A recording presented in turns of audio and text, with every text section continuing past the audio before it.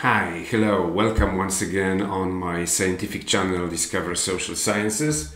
In this update I will do a little bit of thinking and reading aloud in connection with a recent investigation or a recent insight I had into the financials of two big companies or of two giants in the digital business. Namely, I had some insight into the financials of Alphabet on the one hand, so the mothership of Google, and into the financials of Microsoft on the other hand. And essentially, I was doing all that in connection with an earlier observation that cloud computing starts to emerge into like a separate part of the digital industry, into like a digital business on its own rights. And it essentially means that servers and data sets, which 20 years ago were supposed to be just instruments for other types of digital technologies, now they are becoming like an economic good in themselves. So server power, server space, and access to data becomes like an economic good, a value added in itself. So I want to wrap my mind around that phenomenon, especially that when I went through those financials of Alphabet and Microsoft, I noticed things which, well, partly I was expecting it, but not quite. I thought that those giants were free of that, but oh, okay, I will come to that. So, first of all, you can find the detailed written analysis that I made of those financials on my blog, Discover Social Sciences. The link is in the description box below the video. On that blog, I placed an update titled Time for a Revolution. This is because Alphabet people claim that they make technological revolutions, essentially, that this is their job. So you can find a written account of what I'm going to discuss here, orally, in that update on my blog. And here I go into a slightly different direction, a direction which I frequently follow myself and which I encourage my students to follow. It is to reach to the classics of economic sciences, so to understand what is happening now. The logic behind is that those so-called classics of economics usually wrote their books when there was a lot of things going on around them. So those books which today we deem as classics of microeconomics or of economics in general are writings written down when some important social change was going on. And for my reading today, I chose Joseph Schumpeter, Business Cycles. So the book published in 1939, which gives essentially an account of what Joseph Schumpeter, an economist from the so-called Austrian school, experienced and thought about the social and technological change he experienced. Now it is worth knowing that at the end of the 19th century and the first half of the 20th century, it was a time of astonishingly quick technological change, or maybe not quick, but very deep. It was a moment when even an otherwise incremental change in technologies was working like a sweeping technological change, like a hurricane going through the entire social system. And Joseph Schumpeter was trying very largely to wrap his own mind around it. And in that video, I want to do some reading from his theory of innovation, expressed in that book, Business Cycles. It is once again somehow some thinking aloud from my part. Anyway, we go. So here I browse quickly through the table of contents and I go to what I am the most interested in, the theory of innovation. Let's just see how it fits into the screen. Maybe it is advisable for me to become a little bit smaller in that screen, so as you have a better view of the writing. Okay, so the theory of innovation. And Joseph Schumpeter writes, "We will now define innovation more rigorously by means of the production function previously introduced. This function describes the way in which quantity of product varies if quantities of factors vary. If instead of quantities of factors we vary the form of the function, we have an innovation." I will stop by this one and connect quickly to that case of Alphabet and Microsoft and to their financials. What I can notice in the financial statements of both Alphabet and Microsoft is that they hold in their balance sheets consistently more and more liquid financial assets. So more and more cash and more highly liquid financial securities. And that type of assets, so current financial assets, seems to be taking a growing percentage of the overall capital base in those two big businesses.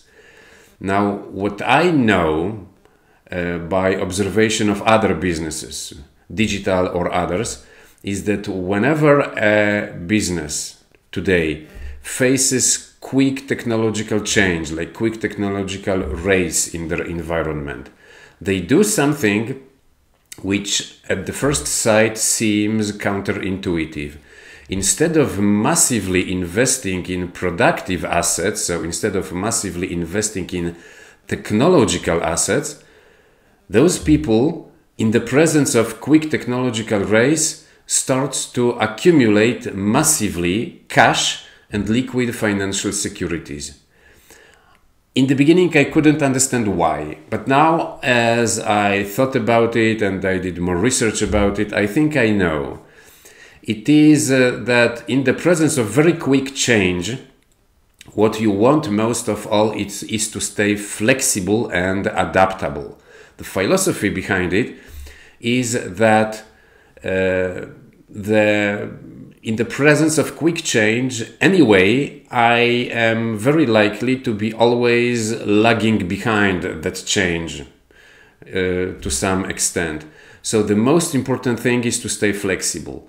And the cash and highly liquid financial assets give flexibility because it is money which is accessible like that, quickly, without having to negotiate with banks, without having to negotiate with investors.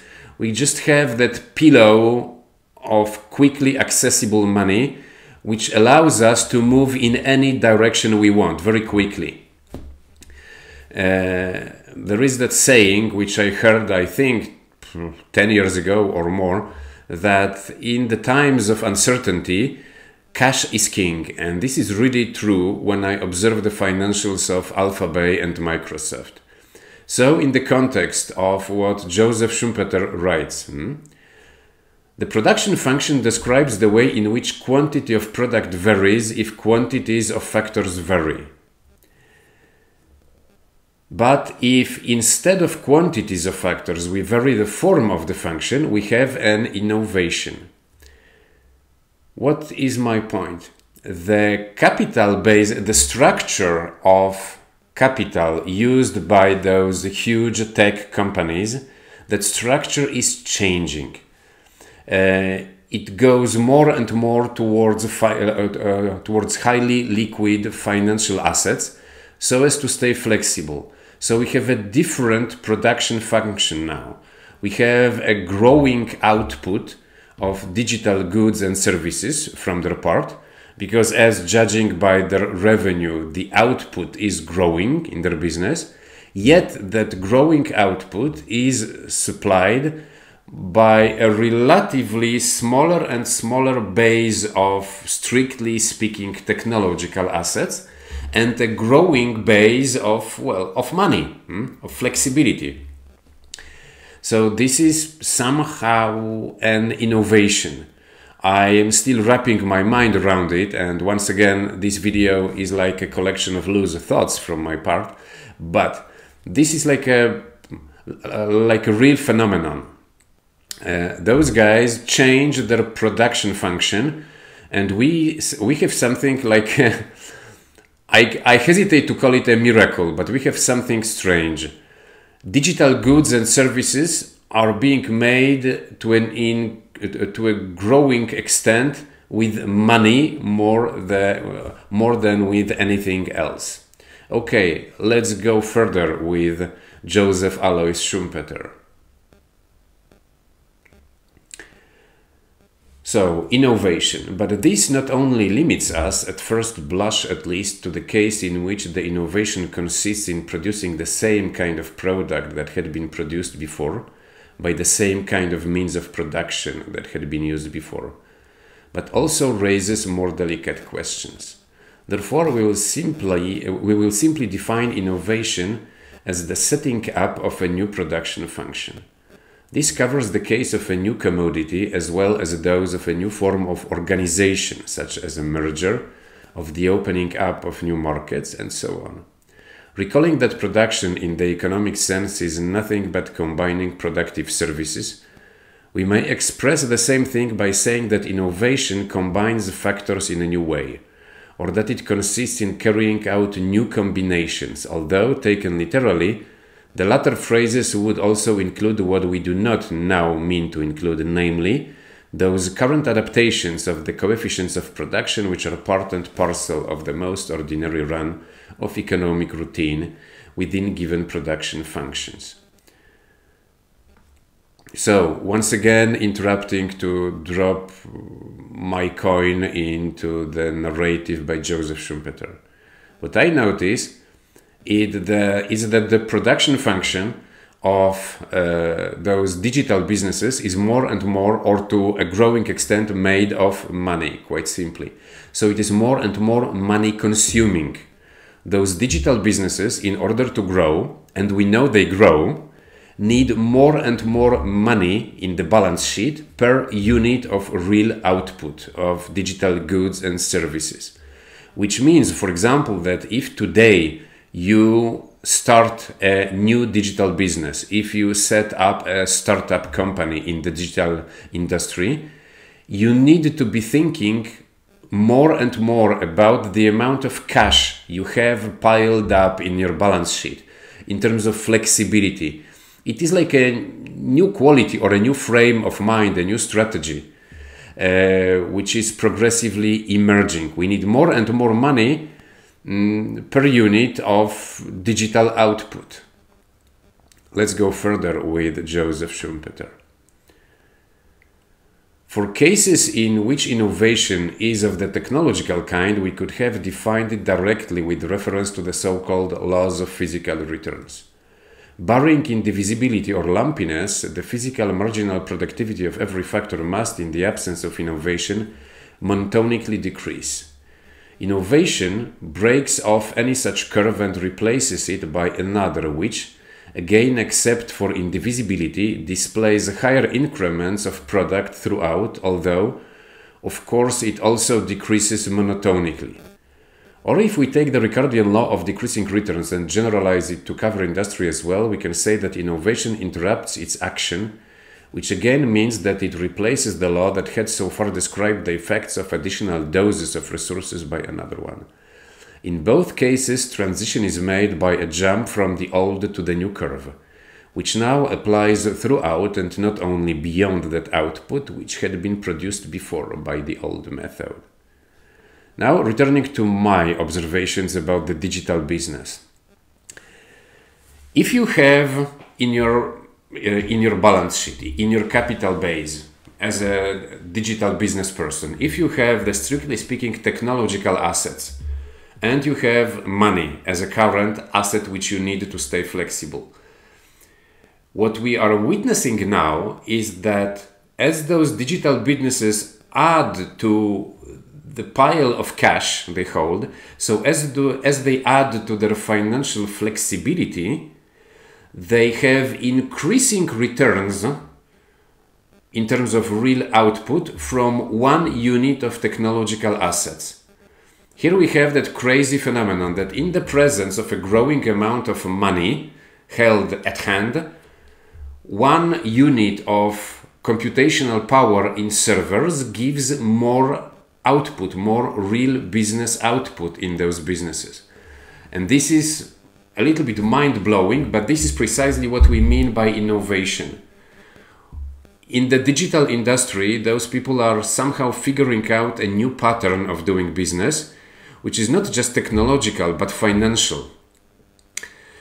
And well, this is strange, but this is how civilizations change. You have a very good illustration of that now. Okay, let's go over the finish line with Joseph Schumpeter, like a nice conclusion. We can define innovation, although with a reference to money cost. Oh, total costs to individual firms must, in the absence of innovation, and with the constant prices of factors, monotonically decrease in function of their output. Whenever a given quantity of output costs less to produce than the same or a similar quantity did cost or would have cost before, we may be sure, if prices of factors have not fallen, that there has been innovation somewhere. You see, we have a different employment of money now in the digital business, and it is a signal of innovation happening somewhere.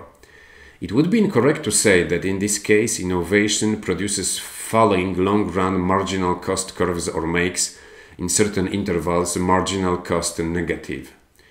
What should be said is that the old total or marginal cost curve is destroyed and a new one put in its place each time there is an innovation. If there are indivisibilities and the innovation becomes possible only beyond a certain quantity of output, while below it the old method remains superior and would promptly be resorted to again, should output fall sufficiently, we may indeed draw one cost curve to combine costs with the old method in one interval and costs with the new method in another interval. But this is possible only when the new method has become familiar and the whole system is adapted to it, which means that it enters the production functions, the practical range of choice open to all, and is no longer an innovation. And now the big question is, what kind of new business pattern, what kind of new production function is emerging in the digital business? Certainly we have the emergence of cloud computing, so a growing importance of servers or of capacity and efficiency of servers. So the digital business is turning into like a big factory pattern, into a big factory paradigm. It seems like a new era or a new wave of division of labor. Anyway, I hope you enjoyed that little bit of economic sciences, and I strongly encourage you to follow my blog on discoversocialsciences.com, as you can find in the description box below the video. And well, have fun with science and have fun with life. Bye.